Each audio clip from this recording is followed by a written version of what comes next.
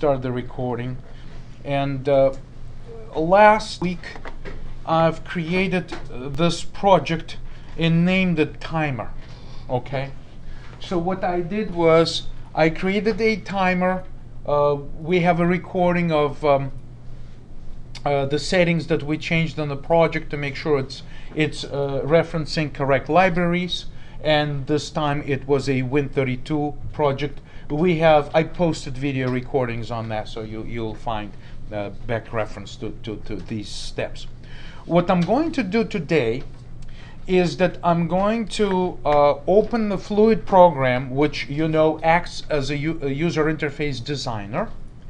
And although I did some work already here with Fluid, I am going to redo it from scratch. So we have a fresh start basically on everything that happens here. So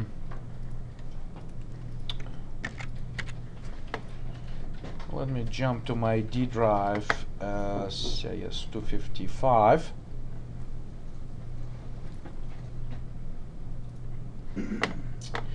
So here's a copy of Fluid that I compiled and saved on my D drive.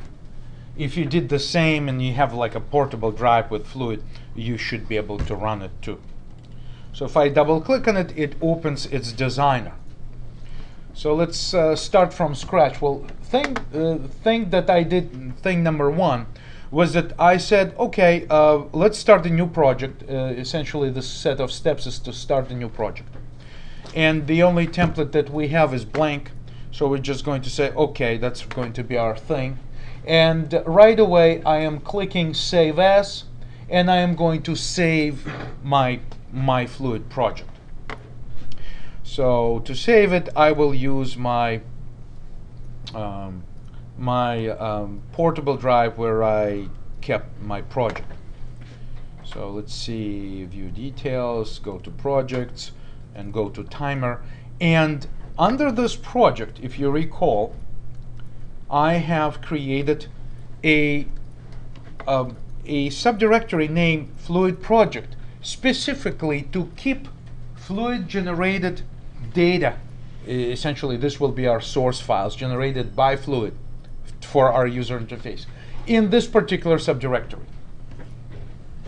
So I'm pointing save to from my Fluid application with like empty, there's nothing in it, to this location right here, Fluid timer UI.fl, and saving it.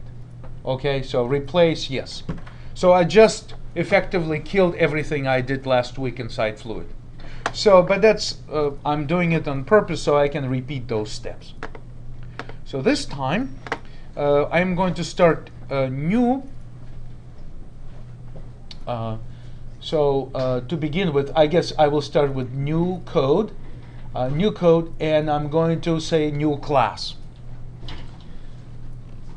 Interestingly, the library, the graphics library, comes with predefined classes, already designed classes for windows and buttons and all kind of widgets like scroll bars and text boxes and option buttons, all of these that you can see on the widget bin thing that shows up. At the same time, in order to get organized and somehow start working with the window itself, what I'm going to do is that I'm going to use all of these, including windows and some buttons. I'm going to use it as class members of my own class. And originally, Fluid maintains this class for me because I can then use the Fluid designer so that I can drag and drop things and resize and position in specific places. It's actually quite readable and not very difficult to deal with if you look at the result. So that's why, to begin with, my first step is not to add a window, but to actually add a class which will contain the window. It is going to be my own class, originally managed by Fluid. So clicking new class, and it just tells me, okay, what do you think should be the name? And I'm going to type in the Fluid timer UI. Somehow I have to name my classes so that they're, they're recognizable and I need to know which class belongs to Fluid, which class belongs to my own, results of my own programming. So I will kind of prefix and give it the name C, which stands for class, Fluid, timer, UI, all capitalized words over there. So no need to specify any subclass, just say OK, right? So I just created this piece. Now, interestingly, you can say, where is it? You can say file, where is it?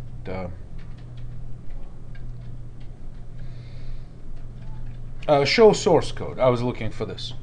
So I just added a class, and there is a way for me to peek at the generated code. At this point, I'm not sure if this recording is going to capture it properly, so I'm actually going to switch the resolution to some basic resolution here. Let's try this. You know what? Let me first stop the recording.